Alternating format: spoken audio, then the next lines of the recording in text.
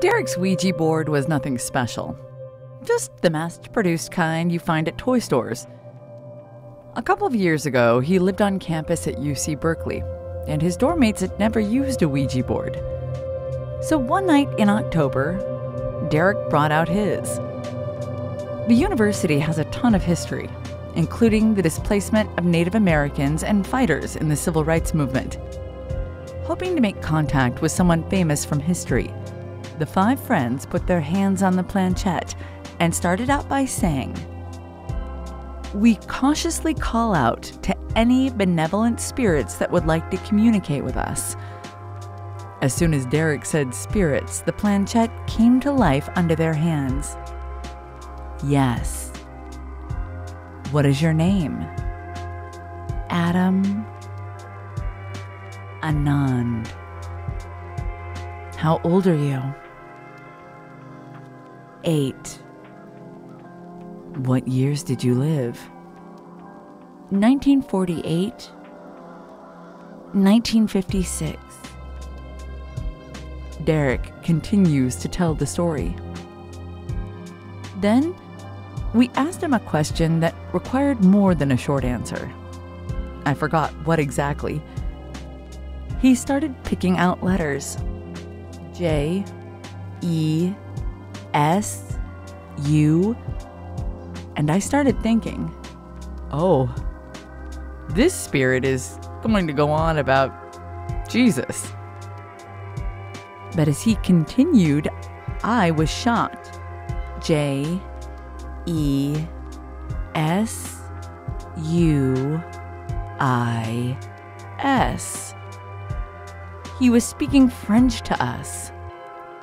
It came as quite a shock to realize the reality of the situation through the Ouija board. I should mention that I was the only one out of all of us that knew any French, so from this point until the end of the session, I kept my eyes on the ceiling to prove to the others that none of us could be controlling the planchette. You really got the impression of a child through this spirit's energy and playfulness.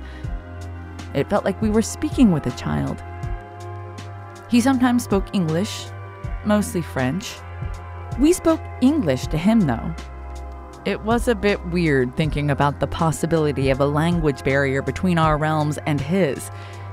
He told us that his father was a doctor, that he had a dog named Henri who he loved dearly, and some other kid stuff.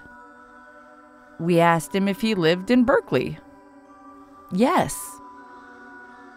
Where? Washington Point. We all shrugged because none of us knew Berkeley all that well. We had all moved here to go to school. If you don't mind telling us, Adam, how did you pass away at such a young age? He responded in French as I stared at the ceiling and my friends announced the letters. F, A, I, M. Hunger. Chills. All of us. It was such a huge moment for all of us when I translated what he said. We also asked, "Are you at rest in a cemetery?" He confirmed that yes, he was, and that his headstone was near a tree. I looked up cemeteries in Berkeley, and we were all shocked that the oldest cemetery was called Washington Point, just where Adam said he'd lived at the beginning of the session. Eventually, the session began winding down, and the planchette moved more and more sluggishly. We had to say goodbye. It was heartwarming to talk to such a young and happy-seeming spirit, yet obviously gave us a huge case of the willies also. He gave us a lot of information. We had to look into it.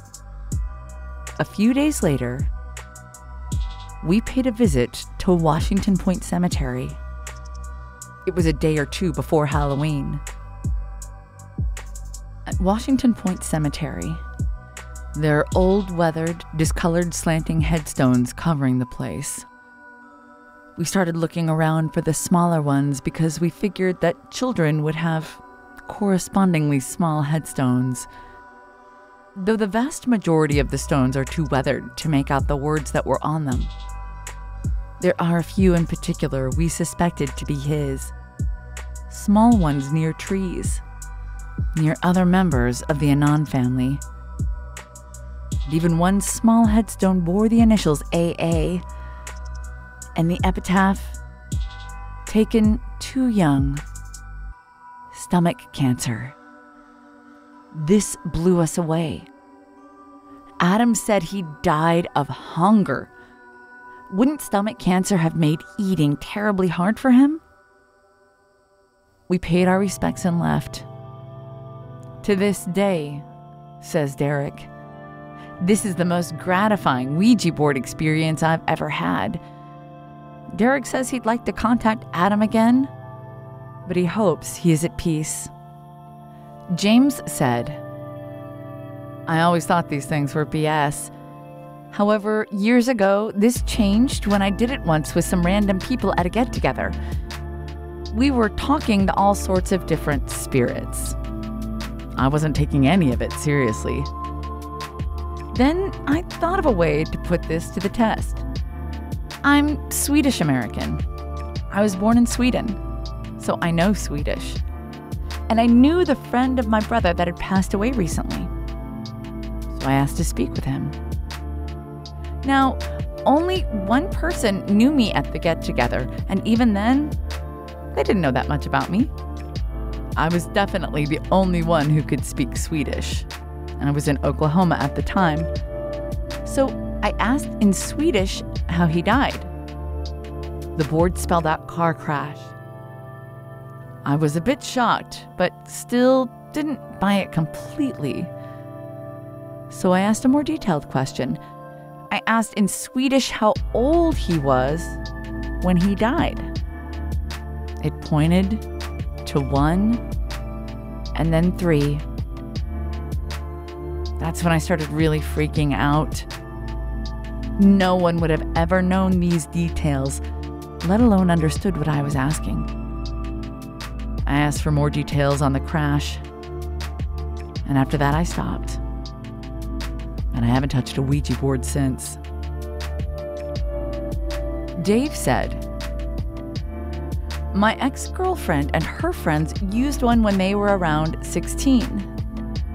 This being 2 years after her dad died. She'd kind of closed herself off, so it was nice that she was making friends again. I was on the phone with her while her friends were using it in the background. They'd already contacted a few entities, allegedly. So she was telling me about it.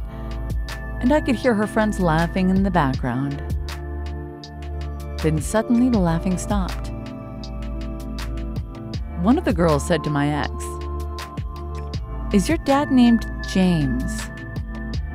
She hadn't told these girls about her dad yet, so it was weird.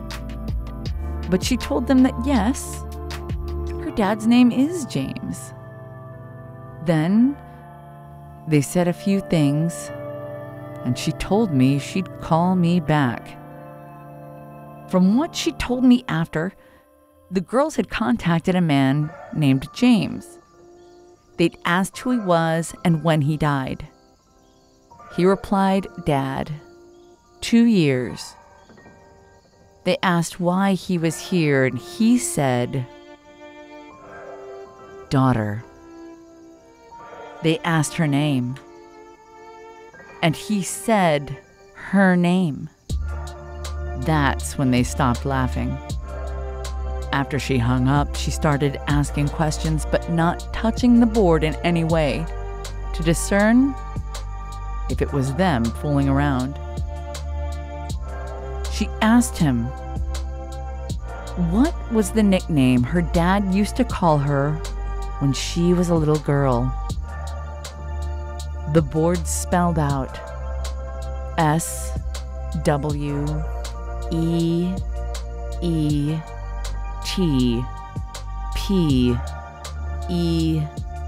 A. Sweet pea. And that's when she burst into tears. It was the nickname her father called her when she was a little girl. She never used a Ouija board again. I'm Tiffany Jean. Please like and subscribe.